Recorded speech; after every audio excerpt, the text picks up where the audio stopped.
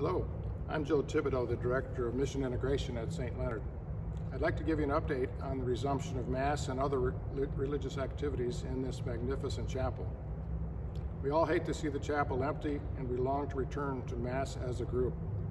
Please pray that before long we can return to celebrating Mass and all the sacraments together.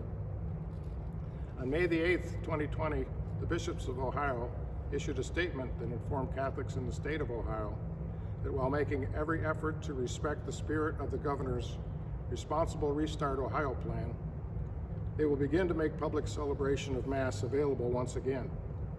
In the Archdiocese of Cincinnati, public Masses will begin on Memorial Day, next Monday, May the 25th.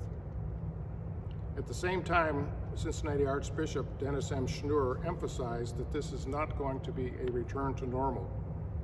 Health and safety requirements and recommendations must continue to be adhered to.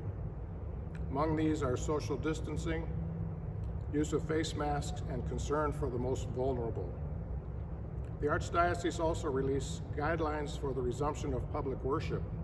The first guideline, which states, effective immediately and until further notice, the Catholic faithful who reside in the Archdiocese of Cincinnati and all other Catholics in the Archdiocese continue to be dispensed from the obligation of attending Sunday Mass.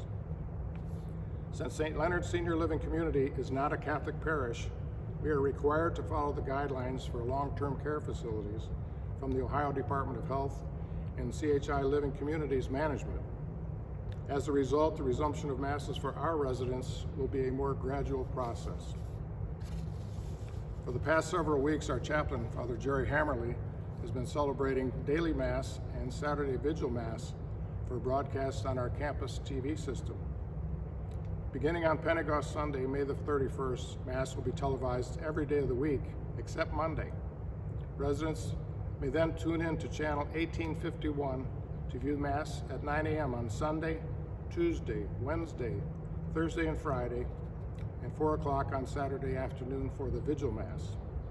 Also beginning on Monday, June the 1st at 9 a.m., Deacon Ray Lyons will be leading a televised spiritual communion service, again on channel 1851.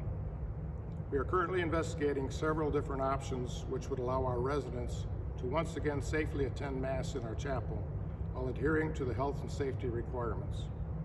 Please join us in praying that this crisis will be resolved in a timely manner so that our residents can once again worship together and visit their families and loved ones.